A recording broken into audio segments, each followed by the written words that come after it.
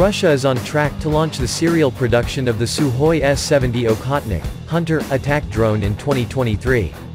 In August 2020, the Ministry of Defense of the Russian Federation told the UAC to speed up the experimental design work and maximally adjust the schedule to meet that deadline. The aircraft was initially planned to still be in the testing phase of its armament in 2024, with the delivery due to happen the following year.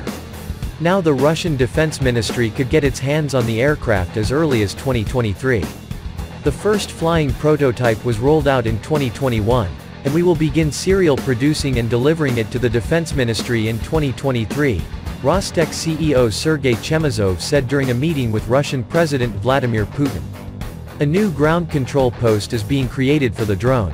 The S-70 Okhotnik drone is powered by an AL-31 turbojet engine and is expected to fly at a speed of 1,000 km per hour, for a range of 6,000 km. According to the Russian Defense Ministry, it is equipped with electro-optical targeting, radio, and other types of reconnaissance equipment.